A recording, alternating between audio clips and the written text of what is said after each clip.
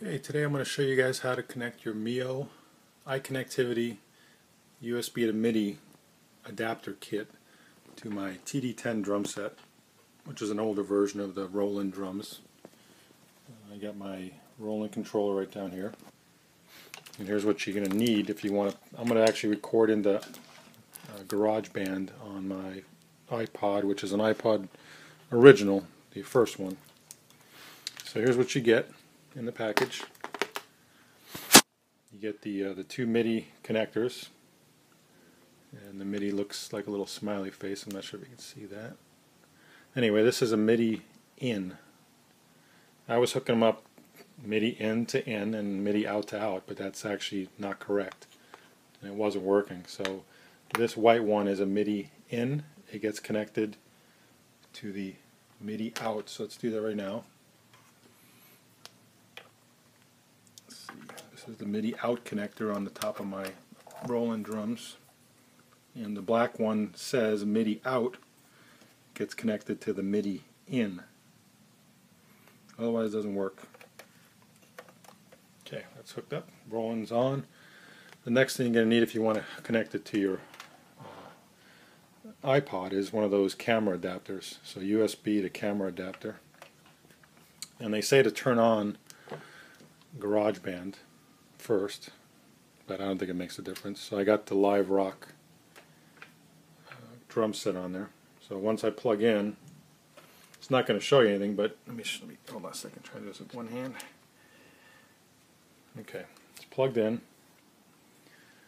Alright, so we got our MIDI in and out directly plugged in to the iPad. Now you got to plug in your headset or your speakers, whatever you use. Let me get it. Sorry, I got it all wrapped up all over the place here. Connect it in, not into your module, but into the iPad itself. So hold on a second. Apologize for the video. Alright, so now I'm going to drop everything here. This is a bad video. Anyway, if you look right here on the top of the GarageBand, I'm hitting the snare, and you can see it's actually record. It's got a equalizer kind of going up, and you got the rack tom up here, and you got another one up here, and then for some reason it's skipping my third one and it's going to my fourth. I can always swap connectors, and it's got the one crash symbol up on top, and it's got the ride symbol.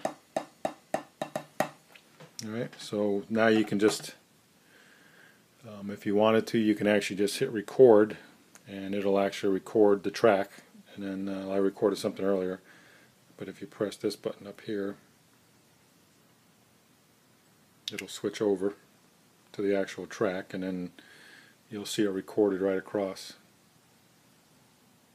So for a while I was been trying to figure out how to do this, and finally my son bought me the Mio USB to MIDI adapter. I don't know if you need to get that one. You can get whatever one you want, but this one seemed to work pretty good. But the biggest thing I found was the in and out are swapped, and that's the way the manual, the online manual tells you to hook it up. So hope this is informative, and enjoy.